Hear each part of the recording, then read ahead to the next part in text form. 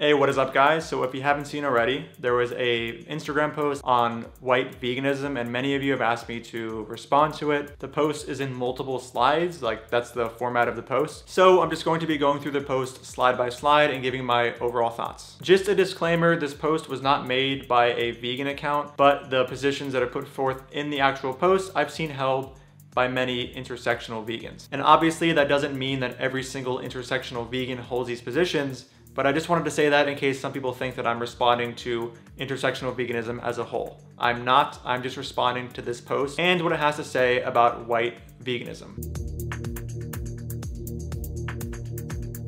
So the first slide says, you can't preach for animal rights while ignoring human rights. I want to give this slide some context because I'm aware of what they're referring to, but I don't believe that what they are referring to even exists to a massive degree. And I also think they are coming from a place of misunderstanding. So they are referring to vegans who primarily advocate for animal rights in their vegan activism and really just make a conscious effort to keep their activism focused on animals. A lot of them will do this because historically animals have rarely ever had a real movement behind their own rights. To do this isn't to quote unquote ignore human rights issues or just view human rights issues as non-issues. It is to be very intentional with your animal rights activism and making it strictly about animals. And to be clear, when I say animals, I mean non-human animals. There's a lot of people that end up saying like, oh, well, aren't, humans animals, therefore veganism is about humans as well. Obviously, veganism is about non-human animals. I just have to make this point because the way a lot of intersectional vegans and intersectional non-vegans view animal rights activists who primarily focus their activism on animals, to me, is just not accurate. If a social justice activist decides to primarily focus their activism on racism and the struggles that African Americans experience in particular areas, I wouldn't consider that person to be ignoring animal rights issues or viewing animal rights issues as non-issues. It would just show me how they have decided to spend their time with respect to activism. In order for me to determine if a person is ignoring animal rights issues or views certain issues of oppression as non-issues, you would have to take a much deeper dive into a person's mind with respect to certain issues that you think the person is ignoring. Now, are there vegans who are racist and consciously ignore human rights issues? Absolutely, they do exist. But my point here is that intersectionals and intersectional vegans usually make the point of this slide to vegans which the point does not even apply to. And I just want to say that most vegans I know who do maintain a primary focus on animals within their animal rights advocacy also care about the plight of agricultural workers and also human rights issues, but they just view those things as separate from animal rights and therefore don't include it in their animal rights advocacy. So the second slide says, prioritizing the rights and well-being of animals while ignoring human rights, especially agricultural workers, is a symptom of white veganism. So I've already covered the misperception I believe these intersectional vegans are operating from when they make this whole ignoring human rights while being an animal rights activist point, but I do want to cover the label white veganism. I don't understand why the word white is being used to describe the kind of veganism they're describing. What I would call it instead is focused veganism or veganism, because veganism is technically about non-human animals. Now, the vegans who are actually ignoring human rights issues and view them as non-issues and literally only think that animals matter, for example, misanthropes, or maybe even racist, transphobic, or sexist vegans, when it comes to them, why can't we just refer to them as, misanthropic vegans, or in the case of a racist vegan, a sexist vegan, or a transphobic vegan, we just say, they're a racist, sexist, and transphobic vegan. Why does the word white have to be the adjective used? I also know vegans who are people of color that primarily focus their activism on animals. Are these people of color vegans that are practicing white veganism? What if a person of color is a total transphobe and views trans problems as not problems at all? Are they practicing white veganism or are they just a transphobic vegan? Okay, slide 3 says, white veganism preaches a lifestyle centered around liberating animals, but ignores issues like the exploitation of indigenous farmers for popular vegan foods, local farmers being unable to compete with lower prices of high demand foods set by large agricultural corporations, for example chickpeas, and the degradation of land and resources, for example water, used to popularize vegan foods like almond milk and soy products. Okay, so I want to make a distinction here between a movement ignoring something and not including something. For the first part of this slide to actually be accurate, it should just say, Veganism preaches a lifestyle centered around liberating animals and does not include issues like the exploitation of indigenous farmers, etc. This is very similar to how the Me Too movement and Black Lives Matter don't include animal rights. This doesn't mean people in these movements just inherently are ignoring animal rights. Sure, some of them do, but affiliating with an activist group whose sole focus is one specific issue does not mean that you are engaging in ignoring other issues or viewing them as non-issues. You're just keeping, for example, the Me Too movement focused on one specific group in need of help, which is what it was designed for in the first place.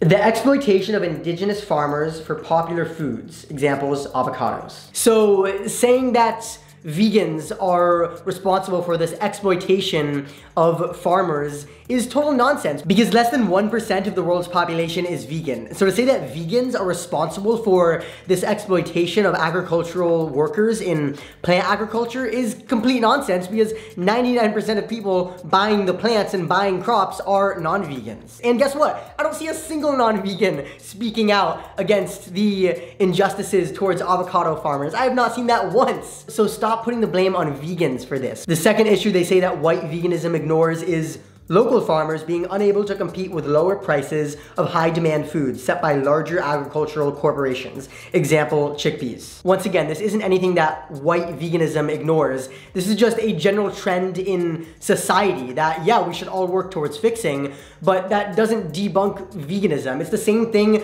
with animal products. It costs way more money to go purchase from a local farmer than it does to purchase Tyson factory farmed meat. So does that mean non-vegans who ignore that are practicing white meat eating? This is just how every industry works. Buying a t-shirt off of a local supplier who makes the shirts in their bedroom is going to cost more than buying a t-shirt from Amazon, a large corporation. And then the last thing they say that white veganism ignores is the degradation of land and resources, example water, used to supply popularized vegan foods like almond milk and soy products. Once again, this point has no validity given that 77% of the world's soy is not fed for vegan products. It's not fed to humans, it's fed to livestock to fatten them up so then we can kill them for meat, dairy, and eggs. So if you care about water being used in the production of soy, the number one thing you could do is go vegan. Not to mention that animal agriculture in general is an extremely water intensive industry, far more than plant agriculture. If you just take a look at this graph, you'll see how much less water intensive a plant-based diet is compared to an animal product-based diet.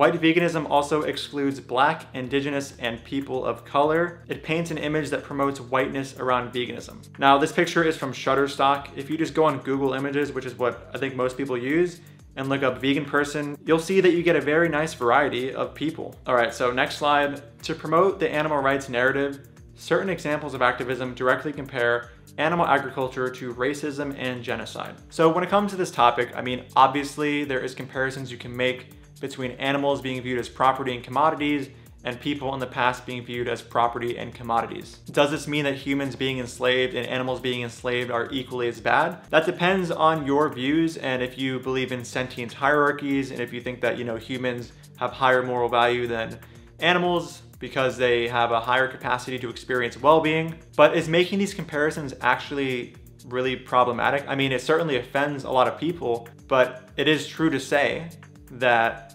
animals, by definition, are enslaved. And I would also argue that the human supremacy that vegans are trying to show to people is actually shown and proven and reinforced when we have a case where a word actually applies to what animals are going through, like slavery, and then you have people saying like, oh, they don't get to use that word. That to me is pretty speciesist and very indicative of the human supremacy that vegans are trying to point out. Like, why does the word only apply to humans when in reality, the word literally, by definition, applies to animals as well? The next slide just is kind of on top of the previous slide saying, this is extremely inappropriate and insensitive to these groups, and shows a picture of Jewish people in the Holocaust being compared to chickens. Now, not that I think this really matters at all, but I am a Jewish person, so maybe if it matters to you, hearing that I'm Jewish will make you digest the noises that I'm about to make more openly. Just like I said about slavery, there are obvious comparisons you can make between what happened to the Jews in World War II and what's happening to animals. Does it offend certain people? Yes, it does. And does it also captivate other people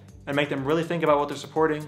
Yes. I mean, no one has data on like what is more effective and what isn't. And I know this slide isn't really about what is more effective. It's more about, you know, this is just offensive and there's groups of people that are offended by certain kinds of vegan activism. But the fact is that there are things that you can compare between the animal holocaust and the Holocaust of World War II. And yes, I said animal holocaust because the word actually applies to what animals are going through.